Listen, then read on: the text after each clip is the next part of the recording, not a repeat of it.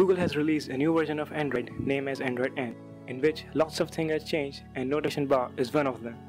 But the problem is that it is only limited to Nexus 6P. So how can you get the notification bar on your device? That's why I'm here. Hey, what's up guys, Divyanshu here, and let's see how can we do it.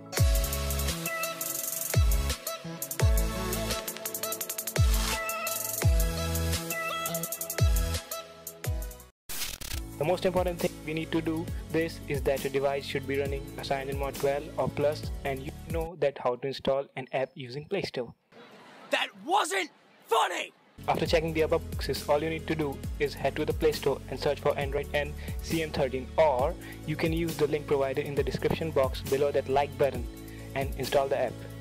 The thing that will change after applying the theme are the system UI, messenger, wallpaper, sound of alarm, notification and ringtone, and the boot animation will also change. So after installing the theme, go to setting, theme, then select the Android N theme which you have installed just right now, and then check the required boxes and hit apply, and there you have it. Pretty easy, right?